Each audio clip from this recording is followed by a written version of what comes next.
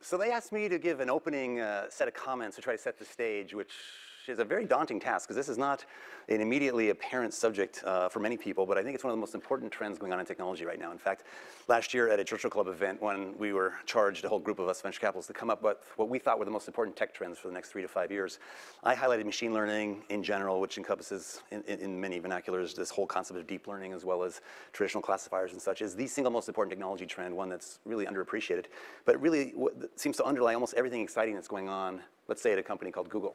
If you look at anything, it's a way to make sense of what Google's doing, from autonomous cars. Just about everything except Loon fits in the framework of using machine learning and deep learning techniques to make sense of big data in new markets where competition hasn't been seen for quite some time. And this is true also for a number of the startups that we invest in.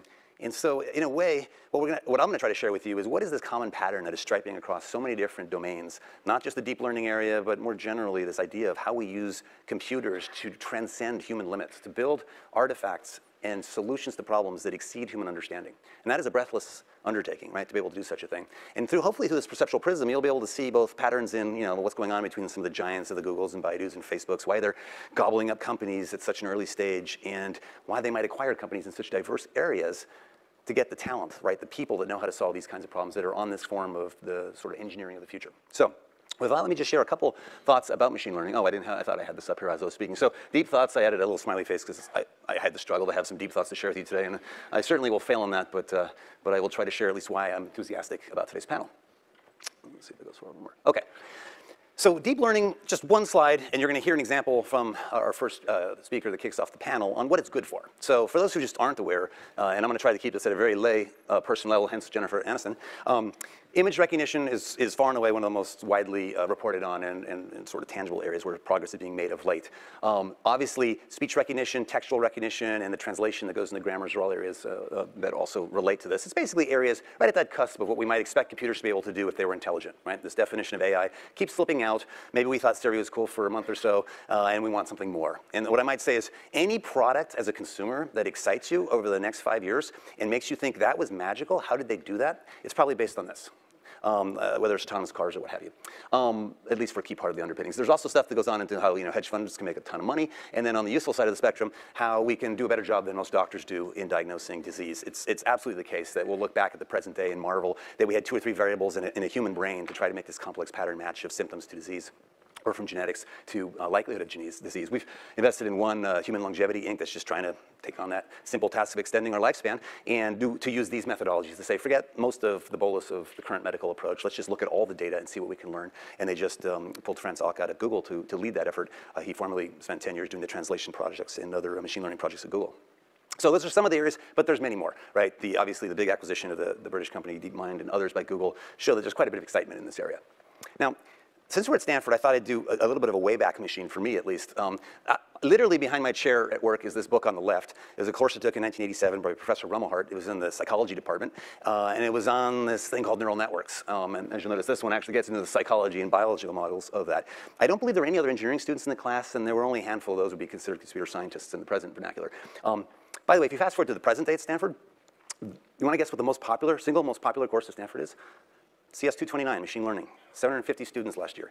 Now, to be fair, CS 106A has more because they have multiple sections across quarters, but the single most popular class is a graduate class that requires you to know linear algebra, computer science, and probability theory. Has some serious requirements for a graduate level course, yet 750 students find it very popular. Generally speaking, when you talk about neural networks, and this would be the stuff we studied in the 80s, they'd look kind of like this simple thing. You have some input variables, you have some hidden variables, and some output variables. You pass, let's say, some form of input, the pixel map from a camera, let's say, and let you try to recognize letter A, B, C, or D. You basically just present iteration after iteration of examples and backpropagate errors through this. What you're basically doing is adjusting the weights between these nodes. Each node, loosely patterned after a neuron, has a little sigmoid function or a nonlinear transfer function of some sort that basically, in a sense, mimics at a very high level abstraction what a neuron might do. It says, when do I fire? Well, when there's a certain number of my inputs are activated, either positive or negative. And then what you do is you just use the same network or something like it to brute force figure out solutions to problems. Now, there were a lot of interesting implications of this back in the day. Like, you didn't understand very much about what each of these nodes or weights meant. All you know is that it did a good job. And in the early days, it was speech recognition. And Kurzweil and others would start to predict that this would eventually percolate into vision and other more complicated tasks, as it has. So now, fast forward to today. some of the most recent work last year and leading up to it before that by Google was this Google Brain project. And we have a representative on the panel who we can hear from directly later, but lo and behold, there are cats on the internet. This was, of course, the most profound discovery at some level that without any prior filters or tilting to say, let's look for this, they just presented 10 million video clips, actually very short single frames from 10 million videos, and just said, what do you find using a new kind of deep learning methodology, which I'll explain in a moment. And lo and behold, out like the ghost in the machine come cats on the internet. That's because there are a lot of cats on the internet, actually, and a lot of them in YouTube videos. But there literally is like a node, if you imagine like a neuron equivalent in the brain, a little node, like that's the cat thing. It after a lot of training, realized there's a common theme. All the different orientations of cats, that thing lights up when there's a cat. And by loose analogy, that people have found the Bill Clinton neuron in certain brains under neurosurgery, that literally they light up this little region when you think about Bill Clinton. Can't think of why that's particularly relevant, but it seems somewhat, oh, interesting, this is cropped off. Oh, cool.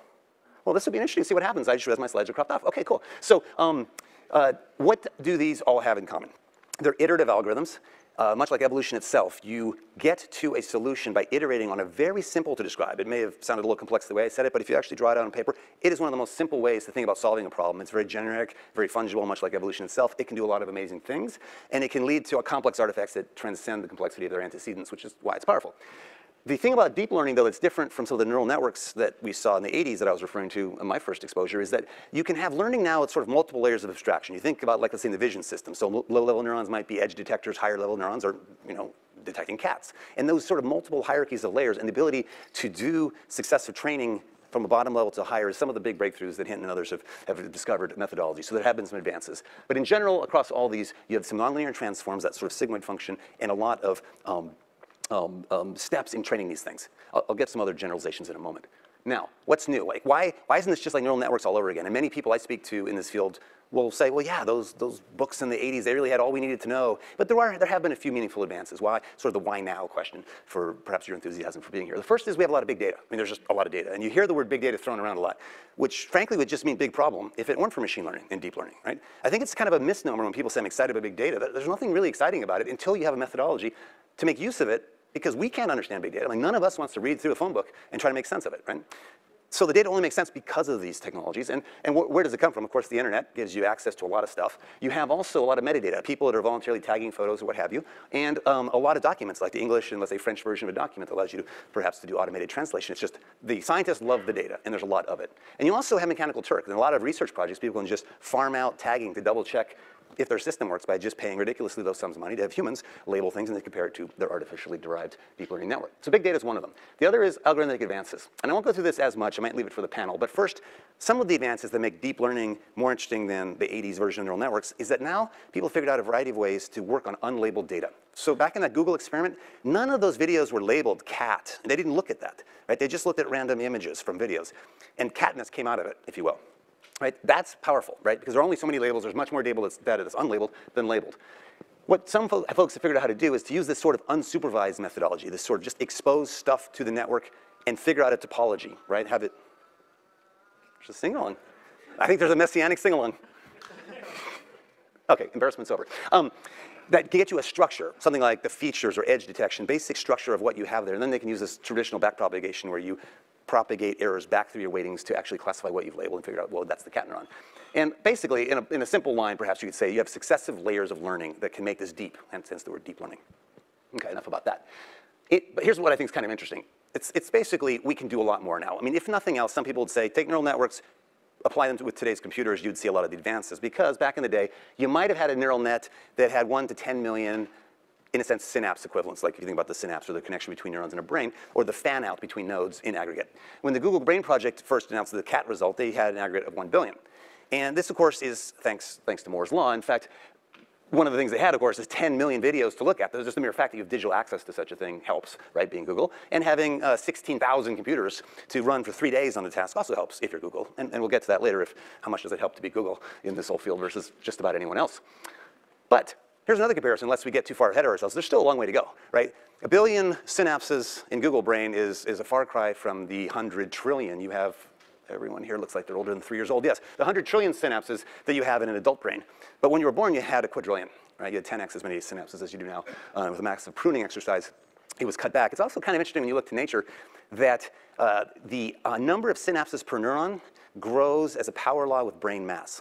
I'll explain what that means. So Jeffrey West at Santa Fe Institute looks at various power laws in biology. Why is it that our perfusion system is the way it is? The number of heartbeats, for a mouse is about the same as a whale across this huge dimension of scale of mammals from smallest to largest, such that we all have the same number of heartbeats across all the mammals, which is kind of a weird corollary. But back on topic, one of the weird things is that as brains became larger, the fan out just goes up as a power law. And there isn't a causality arrow in that one, unfortunately, that he figured out. I wish he had. But it sort of hints that this might be necessary to get human scale intelligence. And that might speak for different topologies for how we build hardware to do these kinds of things that may look more like our brain, right? Where you have 60 billion neurons, it's about 100 hertz processing rate, really slow, but massive fan out and massive synaptic connectivity. Now, Moore's Law, Google, lots of computers. How many people have seen Ray Kurzweil's version of Moore's Law? This is sometimes called the 100-year version of Moore's Law. Please raise your hand, because I'd really like to know how many people have seen it. I would guess 25 to 30% of the room. That's slightly above average. One day I'm hoping all the hands go up, because I used to say I think it's the most important graph in all technology business, and I think it might just be the most important graph ever plotted.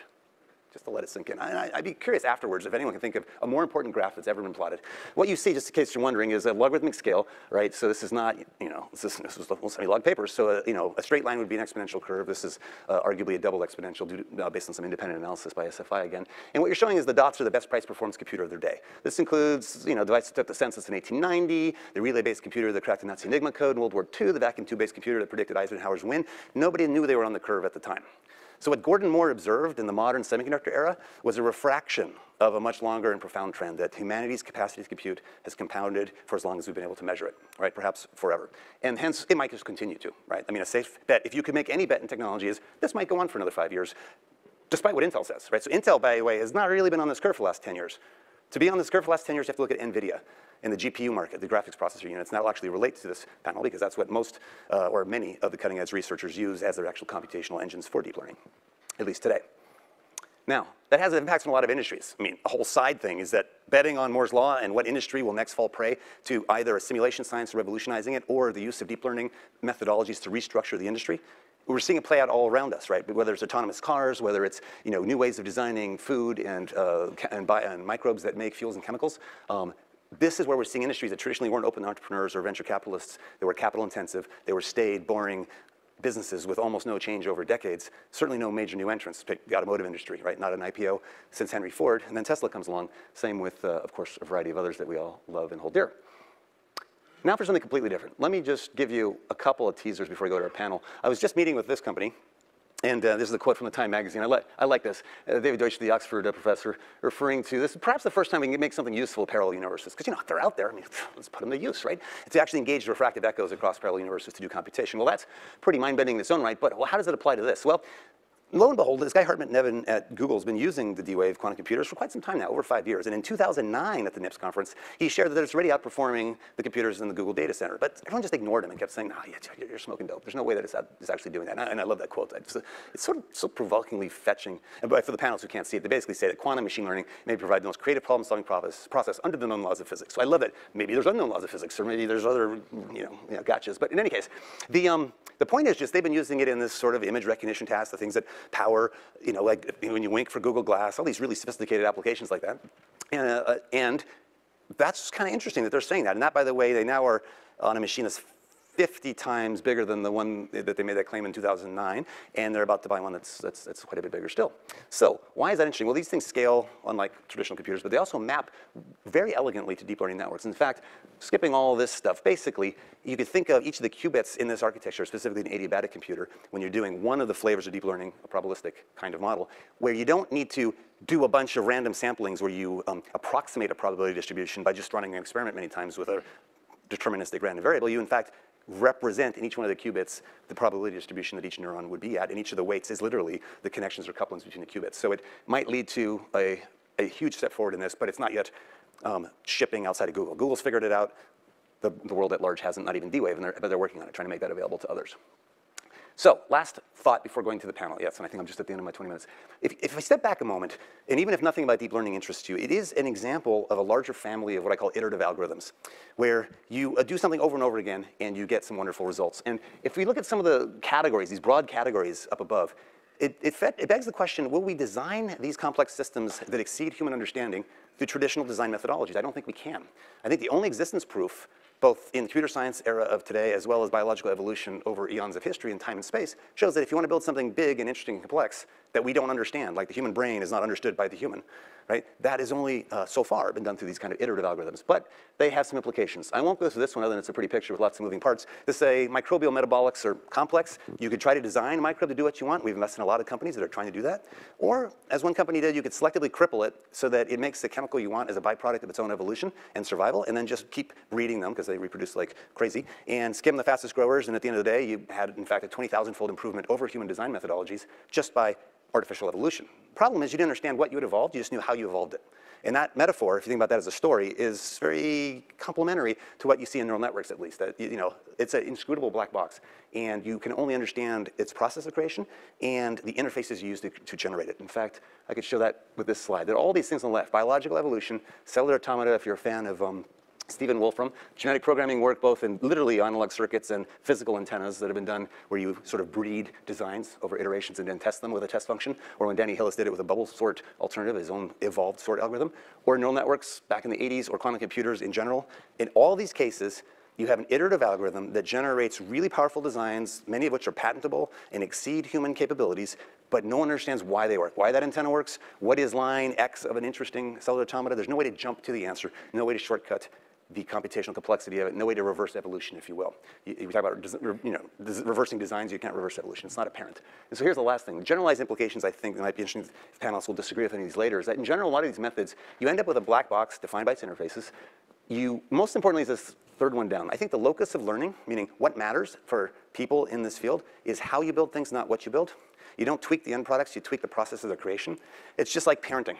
Right? You can't say fix the teenager. The best you could do is give advice to the next parent on what they might want to do differently the next time they raise a teenager, as a metaphor.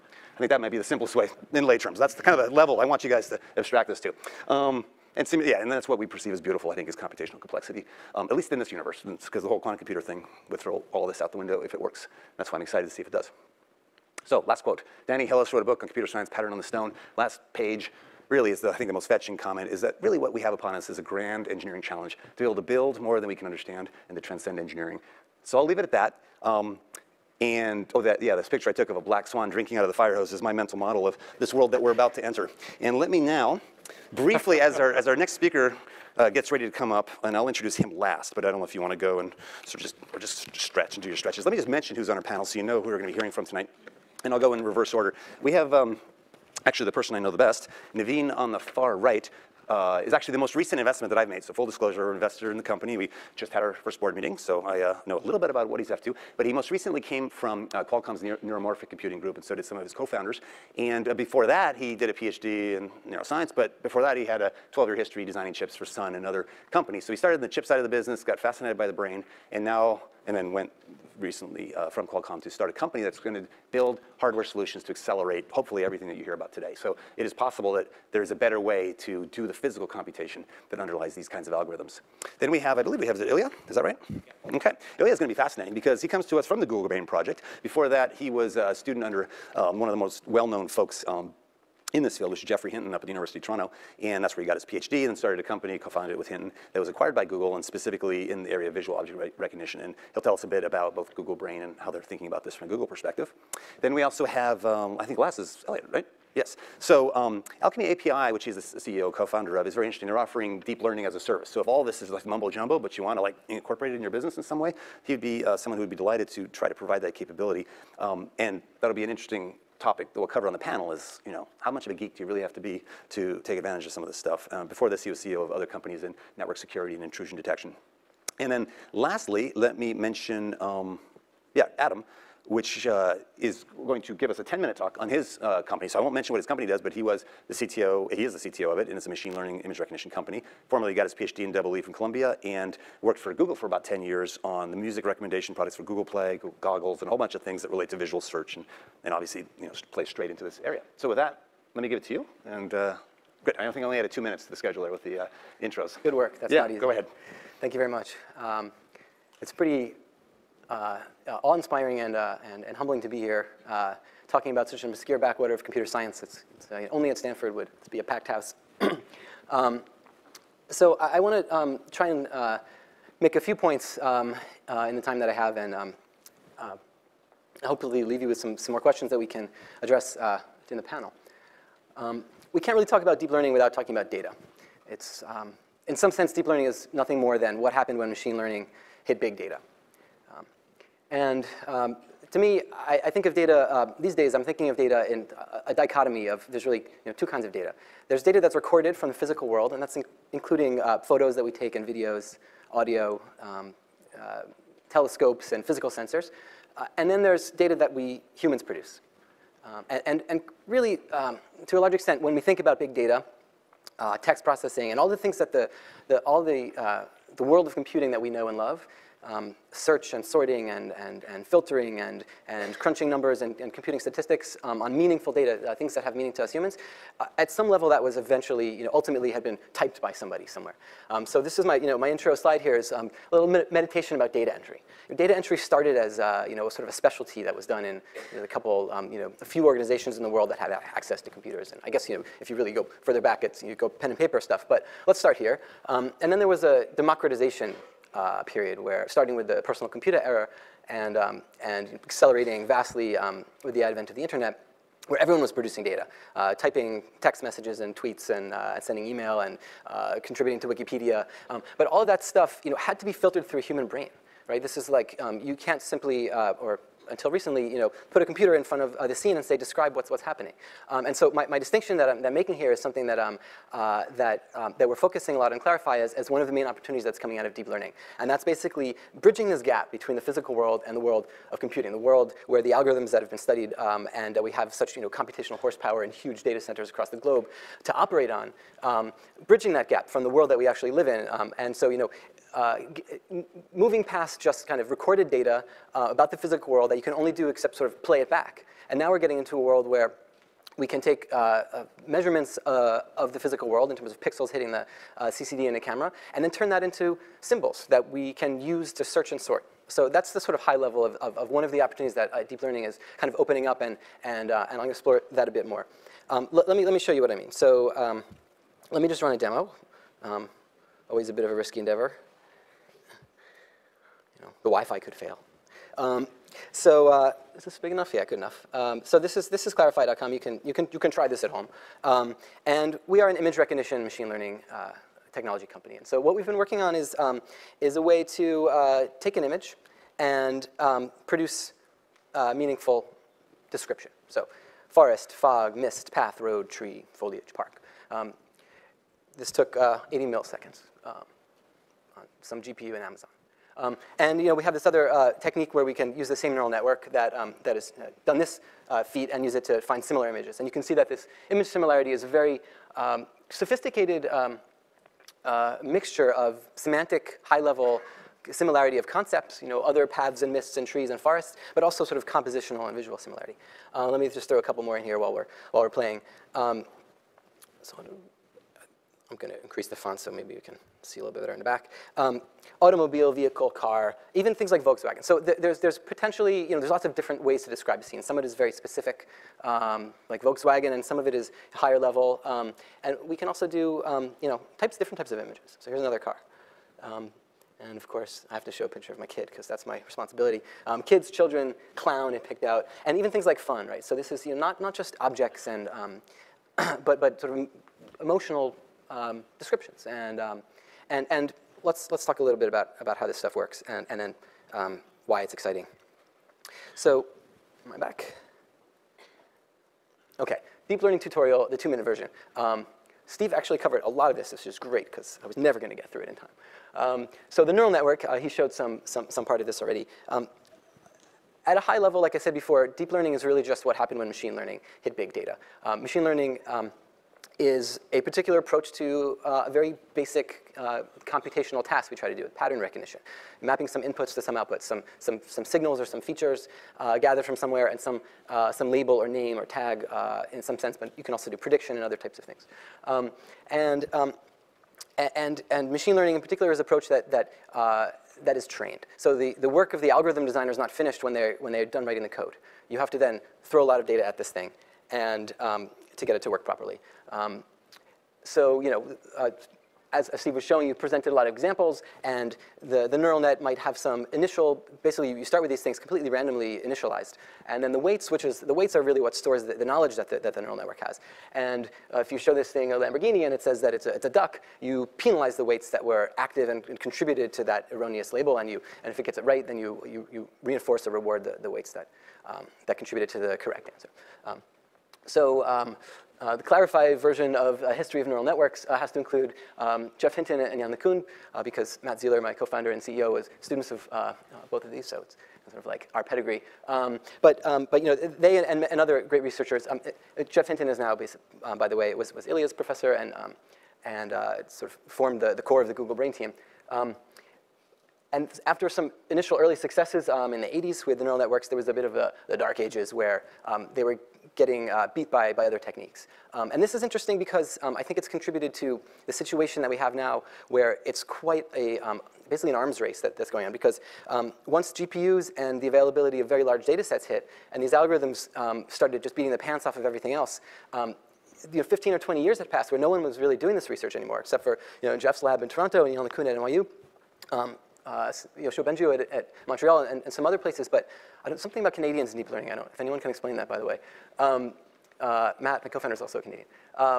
Yeah, so there was a relatively few people who understood this stuff, and then to have such a broadly applicable technology that was suddenly succeeding so wildly at doing quite sophisticated things and having such a few number of experts that understood it, that's kind of what led to this, the talent grab, where large tech companies sort of said we need to know how to do this stuff, and sort of acquiring or acqui-hiring or otherwise recruiting their way to deep learning expertise. So no deep learning talk, at least in my world, is complete without talking about ImageNet. This is just, it's the baseline, it's the benchmark in large-scale image recognition that has been used over the past couple of years, and you can really measure, the deep learning, the impact of deep learning here. So if you can see, the orange dots are entries in this competition. So the competition is you get 1 million images, and there's 1,000 categories you have to recognize from the images. So the first couple years there was so this is error rate, so lower is better. So down here these are the winning entries, and there was not too much improvement from year on year. There was some iterative improvement, and then in 2012, Ilya and Jeff Hinton and Alex Krzyzewski blew everybody out of the water with this little orange dot. And you can see, the performance gap here is just huge. It's left everything in the dust, and the next year everyone's on the bandwagon. And then, and by the way, this little dot down here, that's the winner, that's Clarifai. And last year, and this year, Google takes the prize. We didn't enter, but you can see that everybody, even like all of the entries. First of all, everyone's using deep learning, and also everyone is beating the best traditional computer vision results from only 2 years ago. So this is the kind of performance jump that you see every 15 or 20 years in the field, and this is like what gets people really excited, and on such a very like basic capability of computers. This computer vision. This is adding a new primary sense to machines. Yeah, this is a convolutional neural network. It's the particular type of neural net that is succeeding in image recognition. I won't get too deep into the technology, but it's a particular way of arranging the neurons so that they do a trick that gives us shift invariance. So you don't care where in the image the boat or the duck or the whatever else you're looking for is, and so the convolution is basically just sort of sliding a filter or a template looking for a particular thing that it's been trained to look for. It sort of slides around the image, and that gives you scale shift invariance. And other invariances are handled by other parts of this network, but the basic point is that we're using a lot of layers, way more than we were used in the 80s, and the number of parameters is orders of magnitude more, and we can have numbers of categories and classes that can be recognized by a single network. In the old days, the early neural networks that were so successful in speech recognition and handwritten digit recognition for the postal codes and used by the post office was another famous example. There's 10 classes. There's 10 digits that you have to recognize. The model that I was showing in our Clarifai demo, that's 10,000 different things we can recognize. That's getting, an average adult in English has around 90,000 words, not counting, personal names and other things like that. So I want to focus, I'm going to do a little sort of pretty picture show, but Steve talked a bit about this idea that the neural network and some of these other deep learning techniques are a bit of a black box. actually, with neural nets in particular, and some of the research that Matt did as a PhD student, we can peer into the black box a little bit. So first of all, I want to point out a couple things about this part in the lower right hand. So these are the filters, the first layer of filters that were learned, the convolutional filters that were learned. In this case, it was trained on ImageNet. And there's three mind-blowing things to say about this. One is if you train any neural network on, with large enough data on real-world images, they're going to learn these filters, or some close approximation, the same filters, basically. Two is that they very closely approximate some well-studied mathematical functions, Gabor wavelets, and it's pretty well understood why these things are good at representing images from a theoretical point of view. But they were just, they started out random, and the neural network found these. And the third crazy thing is that neuroscientists, can poke into the brains of animals, into the visual cortex, lower levels, and find, specific neurons that react just the way that some of these individual filters do. So biological evolution and neural networks and mathematical theory have sort of all converged on this particular solution to the problem of recognizing scenes in the world. So these other things here are basically showing small patches of images that responded strongly to these filters. And so if I go, oops, wrong way. So this is layer 2, and it's showing what the filters have learned. You can see there's more complicated gradients and curves and some checkerboard patterns. So now we're sort of able to compose those basic filters and then say, OK, there's gradients this way, gradients that way, and you'll get a checkerboard. And then if you go, I'm going to go up a level. This is layer 3. Now we're actually starting to see parts of objects and sort of spokes that look like a wheel. And what we can do then is kind of overlay patches from images that again, strongly light up when those filters are active. And you can see, so basically there's 9 by 9 grids here. Right? So let me see if I can find my mouse. But there's clearly a dog detector down here that's finding, here's the husky detector. This is actually layer 5. It's near the top of this particular neural network. And so we've got a husky detector, some sort of flowers. And so this is kind of a way we can sort of see what's happening in the black magic.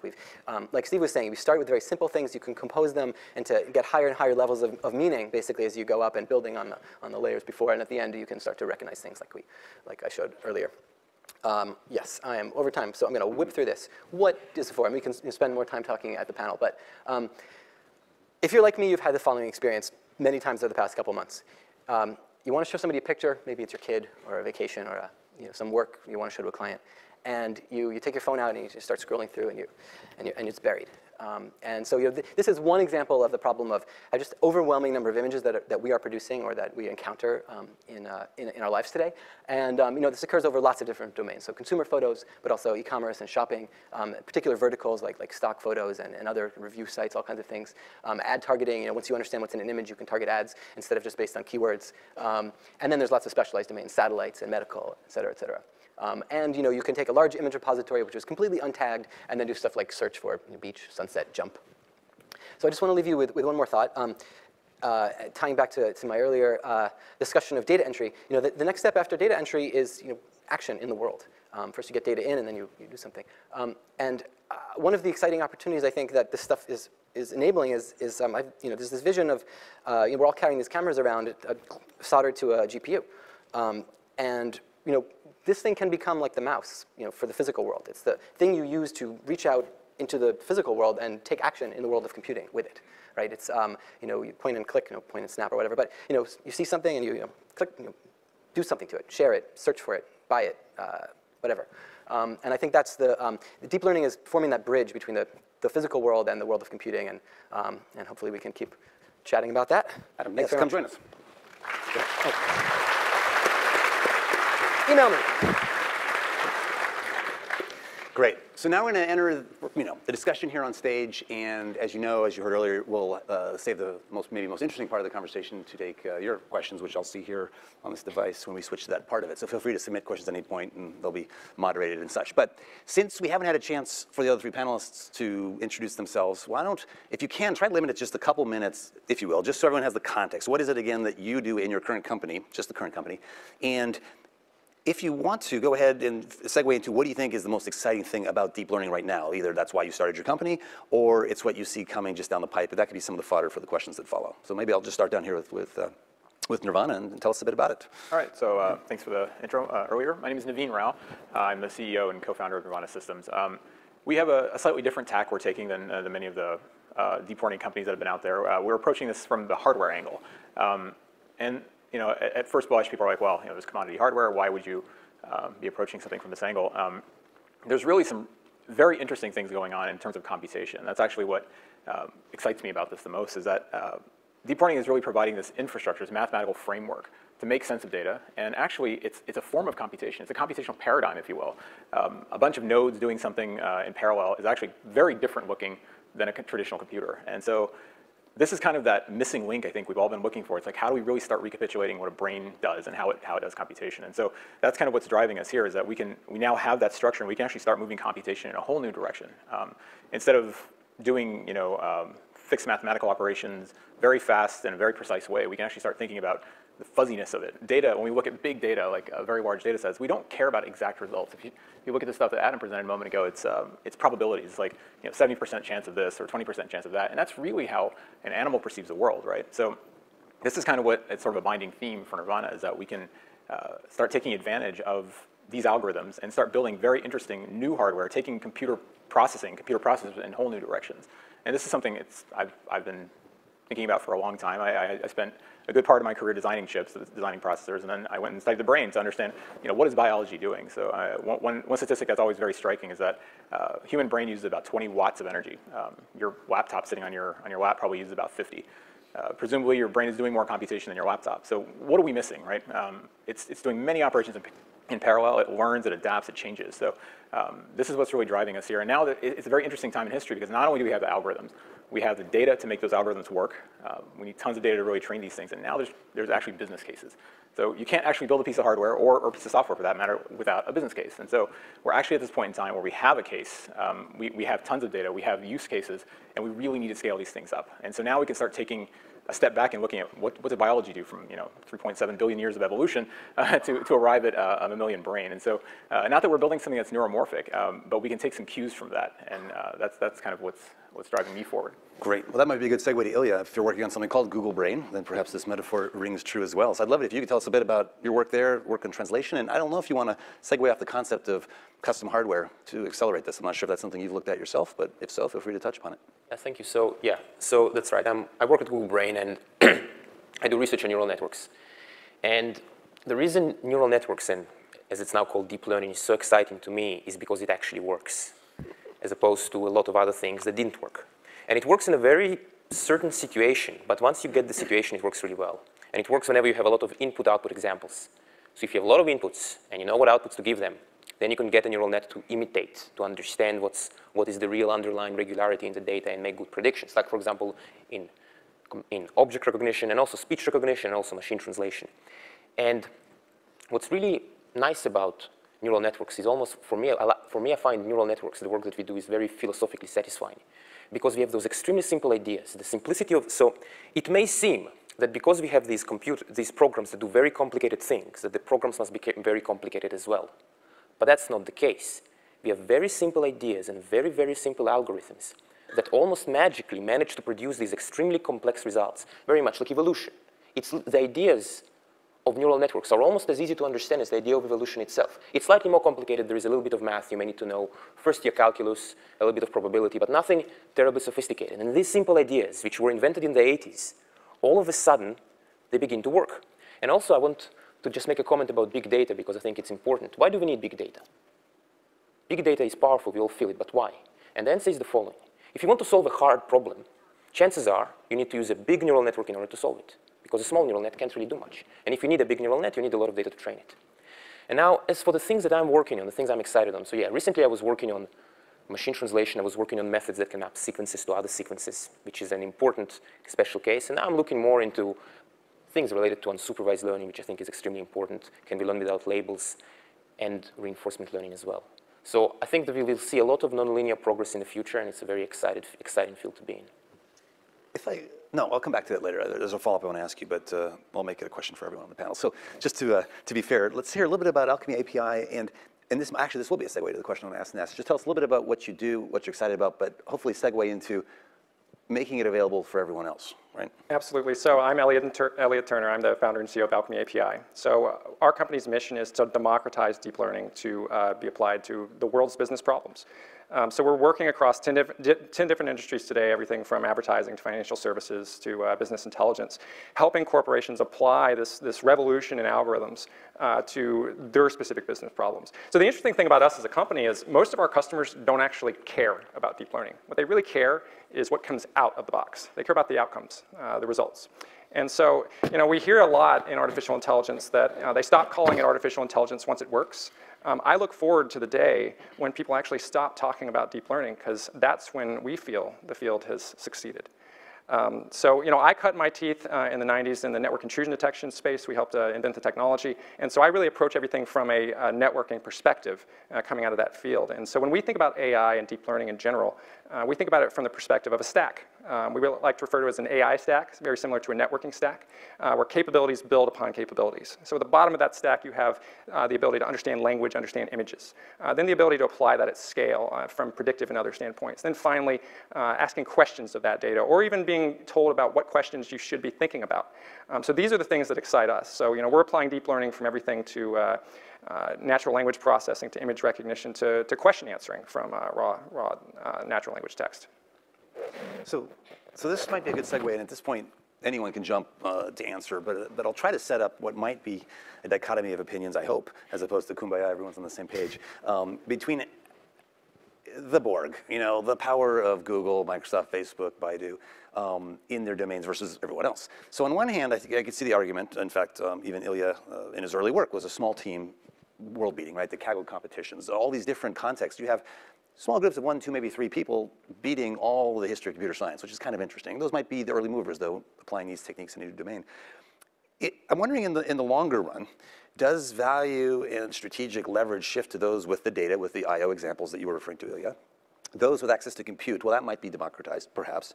But the subtle question I want to also ask is, what about the process learning? So when Google has been and continues to be at the vanguard of this, as do a handful of companies, they learn a lot about how you build these things, what works, what parameters, how to tweak this, that, or the other aspect of it, not all of which is published.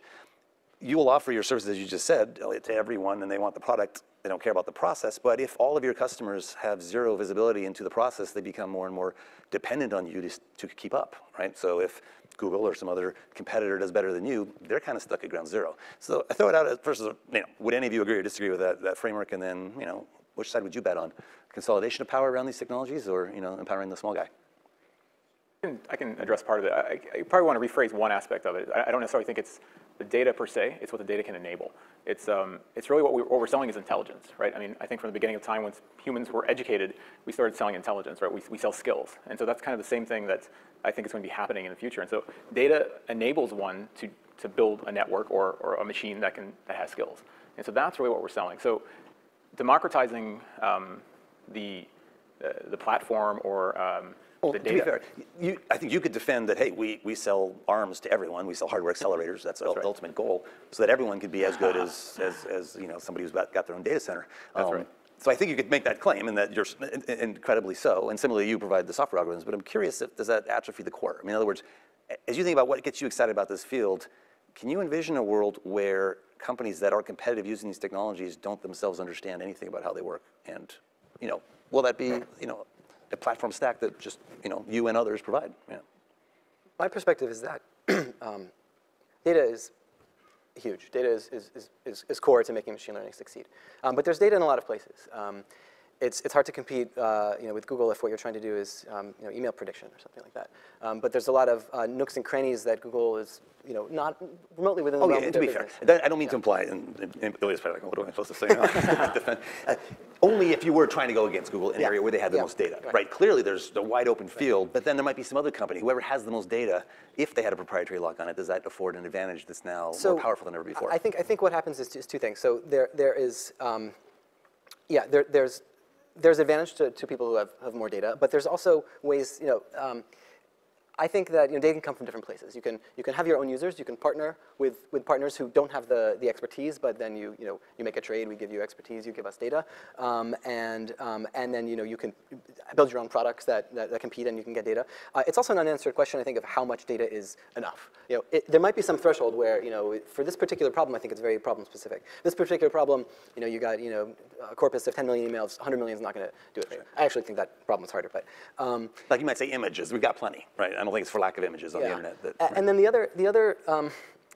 other side of it is that, just going back to what you were saying before about the expertise. You know, it's data, it's compute, and it's the actual, you say process learning. But I think that's, it's a continually expanding sphere. And so the sort of last year's techniques kind of, they get published and then other people do them. And hopefully, by then you're kind of moved on to the next thing, and always, adding tools to the tool belt and getting your magic stuff to be even more magic than what was there before. So that doesn't really answer the question about, is it a good thing or a bad thing if all the expertise is kind of accumulating in a couple of the big companies? But I think it does, it points in a direction for even the small teams that, like myself, who sort of have an early stake in the game to kind of continue ramping up, because as other people catch up, we can hopefully get a little bit further ahead. From my perspective. One of the things that excites us about the field of machine learning is we're seeing a real transition point. Machine learning, despite the word machine being in the name, historically had a lot of human involvement. And it relied on the innate cleverness of individuals through a process known as feature engineering to translate raw data into something that traditional shallow learning algorithms could more effectively deal with. And so we're seeing now a real change, a shift towards these more automated approaches that really can learn directly from raw data in a fully unsupervised way, or maybe weakly labeled data, these distant supervised and other approaches. And so, we view this as a huge disruptor, because instead of, piling a bunch of PhDs in a room, kind of building up this human advantage, you can really focus on some core algorithmic breakthroughs and getting data, but not necessarily all data, the right data. And there's some interesting data points now that are coming out of the field. If you look at the work that Facebook's been doing in face recognition, for example, they tried accumulating 1 billion faces from different profiles and training up a model there. They also tried trying to create a very hard data set of people that looked pretty similar to one another, and found that that system, despite being trained on far less data, outperformed the one that was trained on a lot. So I think it's a matter of not simply stockpiling and accumulating this. Honing the algorithm on what look to be similar faces. Absolutely. Interesting. I mean, I'd love to hear a Google perspective, and I'm not sure. Well, first, should I reframe the question, or did you have a thought that you wanted to share in response? I had a brief thought. I just wanted to say about the notion of consolidation of talent in large companies. I think that it's unlikely to happen, because what you'll see happening now is a lot of students will flock into the field, and there will be enough of a supply of talented, qualified people that could build these systems. Right. I think that is probably true. I'm curious, perhaps, as from an inside Google perspective, some of you have been there before, some of you are there now. Does it make sense, as you were trying, like some people that work for Google try to make sense of everything that's going on around them? Why did we just acquire 7 robotics companies? Why did we just do that? What's the grand master plan? Is a recurring question. And other than a march towards some AI future that Sergey and Larry talked about long before they went public, it may not always be clear, but as an outside observer, it seems to me that it all snaps into place if we think of ad matching, and just about everything that makes money for Google relates to and can be made better through these techniques. Even if you have folks working in translation or in image search, which is, again, of course, the core product, if you improve the general algorithms around deep learning, I guess my question would be, how fungible do you feel that they are? So like whatever work that you're working on now, if you make a breakthrough in the way in which you do basically any kind of breakthrough, do you think it would apply and benefit other groups working on other deep learning projects in different domains? So this is an excellent question, and the answer is very much yes. In fact, the reason this deep learning is having so much attention is precisely because it is domain independent. So in other words, you have a neural network, and yes, it's true that you need to put a little bit of domain knowledge into the neural network, but it's a very limited amount. So what ends up happening is that if you come up with an advance of how to train a neural network with less information, then all of a sudden every single application of neural networks can benefit from it. If somebody comes up with a very good unsupervised learning algorithm, then again every single application of neural nets will benefit from it. So yes, these algorithms are extremely fungible. Yeah, and I'm glad to hear you say that, because that does make a little more sense than why would it make sense to acquire raw talent, even if it's in robotics or in a field that at the current moment may seem a little farther afield, because there is a unifying theme. Yeah. I want to add one thing. It's actually, I mean, I've been in the industry for a number of years now, and this is actually a very unprecedented time in terms of openness. Google being part of this, Facebook, all these companies have very large deep learning, machine learning groups, but never have I seen industry be so open and publish their work so readily. It's very interesting to me that. The traditional thing is like, you've got a CPU and you've got some architecture and it's all hidden details, all under NDA, this kind of a thing. That's sort of the traditional model, right? You got some software, you have your secret sauce that makes it what it is. And that's always been the protected secret, either patented, trade secret, what have you. What's happening in deep learning is these innovations are coming out. Google or whomever else is publishing them to the open community, right? They're deploying them and their own problems. And it's just a very interesting time that I've never seen something like that. I just don't know where it's going to go, but I think it's just, to answer your question earlier, it's just, it's very, it's going to lead to advances for that reason, definitely, because that information is being shared very readily. And I wonder if that has something to do with the fact that so many people are coming from academia and then going to companies. They still keep that mentality, which I think is a great trend. I think it's also related to the fact, I think that they wouldn't, it's not pure magnanimity. I think that there's, it's partly to attract talent, right? I mean, look at the great work that we're doing here.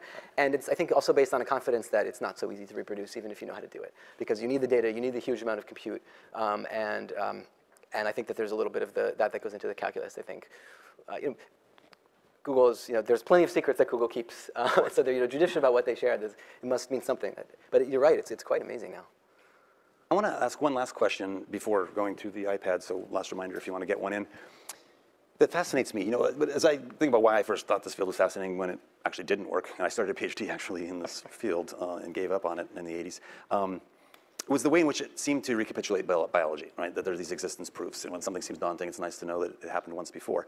This idea of mimicking the brain, the fact that we call them neural networks in the first place, and there definitely were some analogies that were in there. Today we heard Adam express, and I have similar moments of just marveling when one of these networks, has edge detection, just like an infant would in its first moments when it doesn't have labeled data, it just sees the world, and there's certain things that evolve or sort of develop first in the way that synaptic pruning takes place, and then lo and behold, in these artificial networks, you see that low-level construct. So my question is, it could be one of two, you could take either one, but I think they interrelate. One is, do you think the long arc of this, as you look out 5 to 10 years, will recapitulate biology itself, in that we start with a sensory cortex, perhaps a reptilian brain, then layer on just tons of memory and have a frontal cortex and all that, just like the primate to human, or just frankly the whole stack of brain development. With some of these techniques, it seems almost as if some of the researchers, whether they're those who are trying to build AI products, and there's a couple of them that got a lot of funding recently, we might make that argument that we'll bake in those layers, then the next layers, as if we know enough about the brain to mimic it. So I'm curious if you think it will either in a supervised or unsupervised manner, meaning in a directed, or just is that the way it's just naturally going to go? And then if that's not really what floats your boat, as you look out 5 to 10 years, do you think in some way though this is a path to AI? And if so, and if it doesn't mimic the brain, will it be an alien intelligence that we, frankly don't understand one bit? Or what does that lead to? And if none of those interest you, what do you think it does lead to? What does this take us in 5 to 10 years, which is, of course, infinite in technology timescales? So anyone wants to jump in first? But I would love to hear a short thought from each of you. Yeah, absolutely. We see a trend from focus entirely on human-labeled training data to more unsupervised or weakly supervised approaches. And I hear a lot about unstructured data in the world. I'm personally not a huge fan of the term, because if you look at the world around us, if you look at language, if you look at the visual world, there's innate structure in everything. It's all about teasing that structure out and finding the meaning that's latent in the world. And ultimately, this is how people learn. This is how animals learn. We're not entirely reliant on human trainers to help us propagate intelligence. So when we built our vision platform, we took a slightly different tack than a lot of folks. We did not use labeled data. We pointed the learning engine that we built for language at the web, crawled hundreds of millions of photos, and using a more generative approach, built out a system that could discover concepts on its own. Cats, dogs, houses, trucks. The things that people find important because they're taking pictures of them. And I think we're seeing this now spread into the world of language with these pre-training approaches that rely on the innate structure of word ordering, of semantic similarity between words that is the way we all communicate as people. And we're going to continue to see this applied to lots of different problem sets to ultimately magnify what's possible. Because the reliance on human data, just like compute, is a scalability challenge for this technology. And if we can take that out of the process and really use all the wealth of data that's already out there, it's really going to open up new worlds. So I can give one answer to this question. So there were two parts to the question. First part is whether our neural networks will keep on looking more and more like the human brain, and the second question is how things will look like in the future. So it's obviously very difficult to predict how these neural networks will evolve. I think it's plausible and likely that they will be a part of whatever really intelligent system that we will build. But whether these systems will be like the brain or they'll have some substantial differences, it's very hard to tell because we don't have any idea of how to build these things right now. However, one thing you can tell about the future, so I think you can still make useful predictions, or at least an understanding of how the future will evolve. If you look at our neural networks, if you look at our deep learning systems, you will see that there are two conceptual parts. There is the first part, which is the neural network itself, which is the thing that gets the knowledge, the things with the connections, the thing that does the computation. And the second thing is the learning principle. At present, we have mastered only one learning principle really well, which is the supervised learning. We have inputs and output examples. And you can have innovation and progress in both of these areas. You can come up with more powerful neural networks which are more like general computers, ones that can express general computation. And the second area of progress will be in learning principles. So we will be able to, eventually we will understand how to do good unsupervised learning, how to do good reinforcement learning, how to train those systems how to train a system with minimal amount of supervision on very complicated tasks. So both of these things will need to progress. And I think it's harder to, and whenever we make conceptual progress on learning principles, we will make very huge practical progress very rapidly. Well, let's see if I understand what you mean by that. So are you saying that there hasn't been sufficient progress in unsupervised learning? I'm thinking about the Google Brain work to date and others, some who think this is what we're going to continue working on. So unsupervised learning, so if you look at applications, the overwhelming majority of applications rely entirely on supervised learning. For example, image recognition, speech recognition, machine translation. Every big success story, almost every big success story. You mean useful stuff. That's right. So unsupervised learning. Key point. No, but eventually the reason we do these things is because we want them to be useful. If they're useless, then we failed. So we will eventually come up with unsupervised learning algorithms which will outperform every supervised learning algorithm, but we haven't built them yet. Right, and I wonder, I mean, as a follow-on, is it because you need something just like a human brain without all the rest? Isn't that interesting? Like, is there sort of critical mass where that methodology just doesn't really provide anything useful until it's actually smart? Well, by analogy, so not literally like an AI, but like if you were, let's say you were at a path to AI, that might you not get to a very interesting place until you've gotten to a very powerful place? Oh yeah, we are at a very interesting place even today, and it will keep on getting more and more interesting. And right now, we lack ideas. We don't know how to come up with these learning principles, but we will eventually figure it out. And once we do, you will see yet another explosion of applications. And with each serious advance in learning principles, we'll see very new and unexpected, unprecedented applications. And then lastly, because this could be a segue to I mean, on a counter or agreement, do you think, were you saying that that's more powerful in your mind than advances in computational architectures themselves and the representational power of the nodes and fan-out?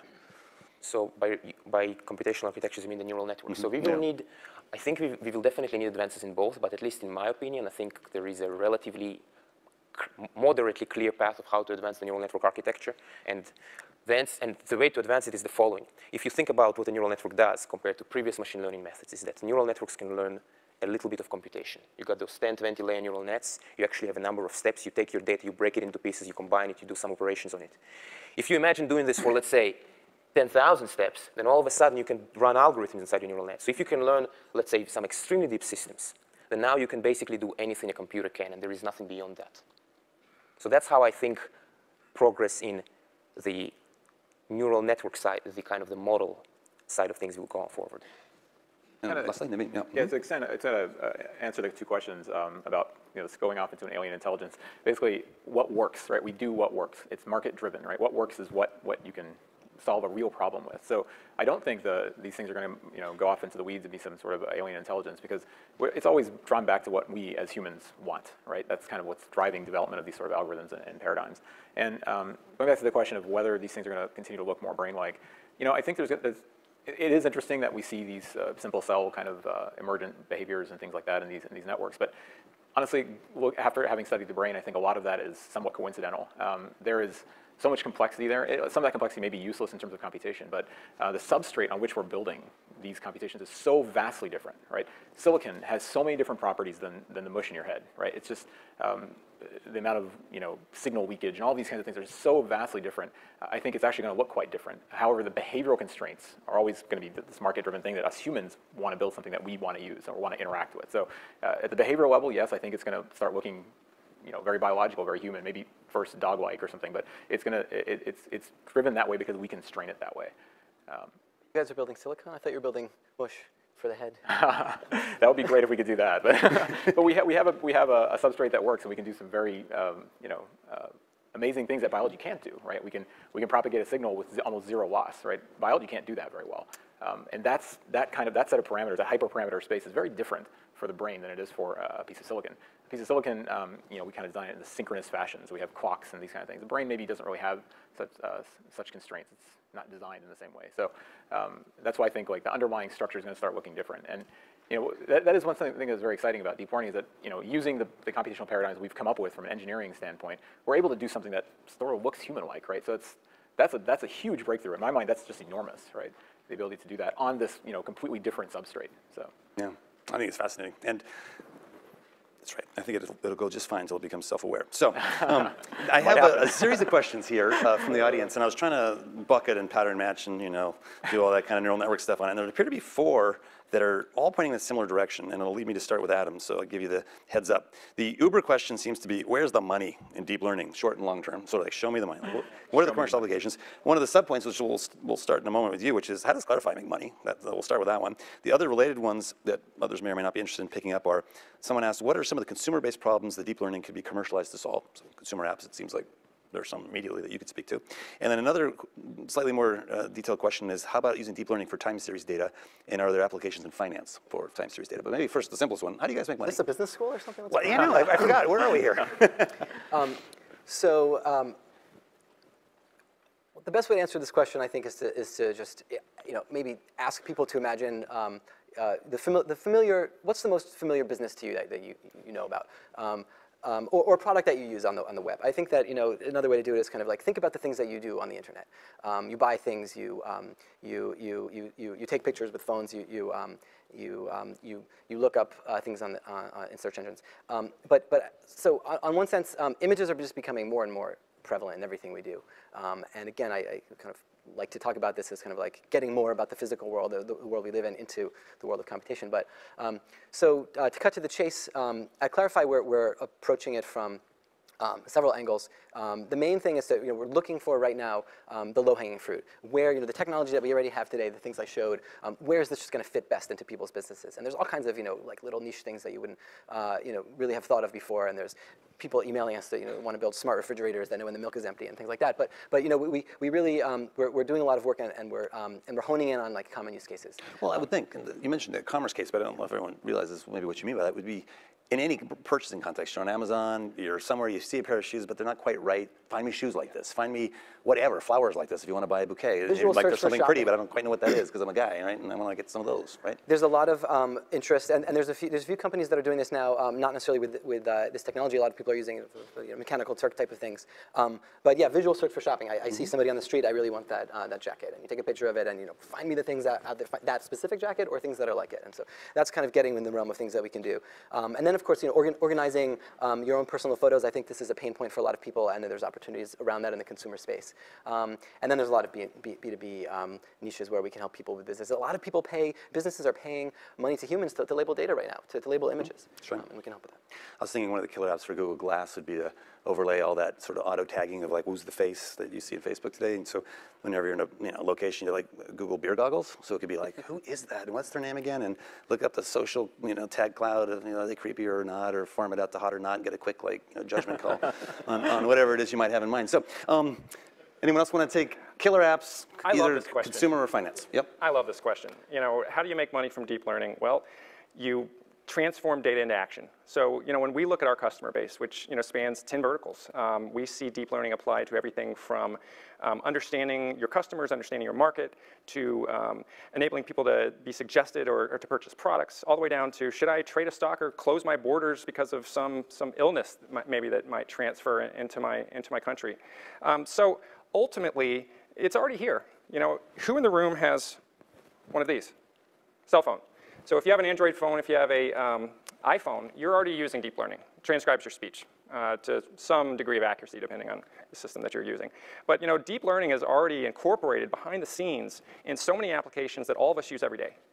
We're seeing hundreds of millions of people touched through our customers every day, ranging from if you're on a news site, if you're buying a product, all of these things can be impacted. So I think there's a huge potential to make money. You just have to transform data into action. Great. Did Google have any idea of consumer apps for? So I can comment on it. I'm not sure. So I think that there are the basic applications of speech recognition and machine translation, I think, are really extremely important. Because right now, so for example, speech recognition, it's useful enough that I use it, and it makes mistakes, and it frustrates me. And I would like to, for example, never to press any button on my phone again. I don't like that. And speech recognition could really make it possible for us to interact with the phone without using screens anymore. I think that'd be great. Machine translation, I think, is going to be very important, especially in the future. I think there are many countries in the world where people don't speak English, and it will be very important to be able to interact with people that live there. And if you have very good machine translation, very good speech recognition, and that alone, just those two things, I think they will have a very large impact. I think a fundamental thing is you have to make somebody want something. That's the fundamental transaction that has to happen to make money on something, right? And driving user experience. That's really what it comes down to, right? Can you make a more rich user experience in the end? I mean, companies like Apple, this is what they do. And deep learning, machine learning is going to do that. We want our devices to become personalized, right? I mean, I think a killer app for me would be, I want my phone to be able to understand me better. I want to learn and personalize its language model on my voice. It should be able to pick out my voice in a noisy room, or my friend's voice that it hears all the time, or it should be able to understand context. This is all driving my user experience. All the things that Ilya was just describing, they drive user experience. So it basically gets down to the point where it makes something cool enough that we want to buy it, right? Or in some way adds to our life. So yeah, I think that's also the path that I can see towards an AI future that feels like step by step, like through a smart calendaring assistant that knows when you say I've got to get to the VLab event at Stanford, oh yeah, you're always late by this amount, so you better get going now, and did you do your slides? And before you know it, you have something that feels like your executive assistant. Exactly. If you used to have or do have such a person, and that when we get used to that, then it adds more and more, because what these techniques allow you to do is find these patterns that you don't even see yourself, but once they're pointed out to you, it's almost uncanny. I think everyone in the science of this at some point in their careers have had those sort of jaw-dropping moments, and maybe for different things. Maybe for some it was the image component that was similar. For others, it's just the sheer applicability of these technologies across every different domain, as we just heard from Ilya. So one last question that maybe hopefully is relevant to a lot of the folks in the audience that was just recently suggested, which is maybe we can end with each of you giving us your advice with entrepreneurs and engineers in mind. In other words, what would you recommend they should do to enter this domain? Let's assume they aren't here because they're experts in it, but they're really curious. They've heard it's important. Maybe you've persuaded them it is. Maybe they're one of the folks who wish they were taking that class that's oh so popular and want to know what all the buzz is about. What would you recommend? So if you're not an expert. Yeah, let's say, maybe they're in computer science, but they just haven't thought about this field yet. Or they're not even in computer science, and they're wondering, maybe, are there opportunities in data collection and processing? Are there ancillary things that this relates to? Or if they just want to be like you, what would you recommend? I think if this is a pretty complicated field where details matter a lot, and so if somebody wants to enter the field, they should do as much as they can to become an expert. Even, I mean, if you run a company, let's say, you should be more of an expert than the heads of the competing companies. But I thought you said it was easy. Well, it's easy in the same way that rocket science is easy. It's really easy to understand why a rocket goes to space. It has a lot of fuel, it burns the fuel goes down, then the first stage detaches, then it's like easy. What's hard is rocket engineering. Building a rocket, and you want to go to a faraway planet, you just build a really big rocket. But you need to make sure that the materials are going to work and that nothing will break down and that you won't have corrosion. I don't know what issues are there. I think that's the analogy. The principles are easy to understand. Actually making it work is hard. But I think it's obviously important to know as much as possible for anyone that wants to deal with this stuff. I can tell you what you don't want to do. You don't want to design processors for 12 years and then get a PhD in neuroscience. That's kind of a long way to go. But one thing I think that's very important is understanding the capabilities. I mean, getting down to nuts and bolts, that is obviously very important, and that's the engineering side of things. But from sort of the product design side of things, you need to understand what can be done, right? What are the capabilities? What are the limits? And then you can really start thinking, how do I chisel out a use case, right? And that doesn't require all of that engineering expertise, I don't think. I mean, you need to have some sense of it, right? But that's really, I think, very fundamental right now, because we're getting to the point where that engineering is starting to get democratized, right? Hopefully, in the next 5 years, I think that's going to start happening. And then it's like, well, how can we really use this and apply it? Go ahead, Adam. Yeah. Well, I think it's actually quite easy to play around with this stuff these days. That's one of the cool things about, well, computer science in general. You just need a computer. You don't need a factory or a rocket. There's Kaggle competitions and a lot of data sets that are out there online, and a lot of this work is public, and very, very, state-of-the-art stuff is open source, and it's actually quite easy. You have to have a background in computer science, or not really, you just have to know how to program. So that's step one. If you're not there, learn how to program. But I think it's quite, we talked a lot about just like massive amounts of data and GPUs and all this stuff, but like, you can make progress and definitely make progress in terms of understanding with playing around with stuff at a small scale, and that's how you become an expert. I would agree. You know, we're seeing now in open source small toolkits become available where if you're wanting to play around with this stuff in a small scale, if you're interested in the science behind it, you can do it, right? There's papers to read. Ultimately, if you're trying to apply it to business, my perspective is probably a little different than many in that, you know, I believe that you should focus on creating business value. Find a real business problem to solve, then look at the capabilities, as he said, and see if deep learning can apply to your problem. But don't be searching for some problem that you can apply deep learning to. That's a solution looking for a problem.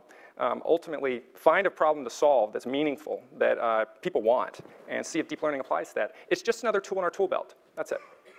Interesting.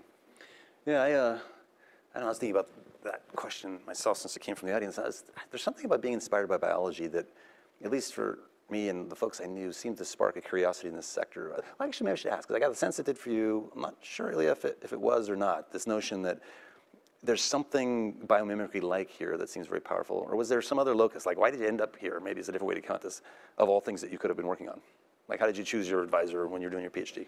Well, I mean, so being the analogy to biological systems was one of several factors. The thing that I liked the most were two things. I felt that so obviously, you know, artificial intelligence is important, so I wanted to work on that. But with neural networks specifically, they seemed powerful. And they had a very nice feature that after you train it, it produces something that you may not necessarily understand. And that seemed very satisfying because you're solving this very incomprehensible problem. You sprinkle it with a simple principle, and you get an incomprehensible solution. And that seemed very neat. Yeah, sort of maybe to wrap up, I'm reminded of comments that Bill Gates, Larry Ellison, Nathan Myhrvold, and I think Charles Simonyi all said is that if they were back in school today, they would be studying biology or, you know, biological engineering. I think they were speaking primarily out of their fascination with the compact representation of genetic code and the, you know, the interpreters in our ribosomes that build our bodies and the world around us, how incredibly powerful they are as information systems. And I think in the genomics and healthcare world, you have this revolution that's going on that's shedding more and more light about how biological information systems work. It's cross-pollinating with the computer science field in all kinds of interesting ways. This is probably the most powerfully exploited way that feels like a computer science thing.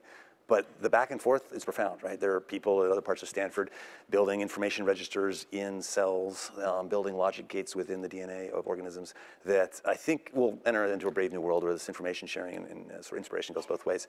And maybe to end with one last quote, I'm reminded of Arthur Clarke, who said, any sufficiently advanced technology is indistinguishable from magic. And so I'll just remind you once again, everything that you see kind of feels magical in the CS department over the next few years probably is going to relate to something in this domain. And it certainly seems advanced to me. So thank you very much to all of you for coming here today.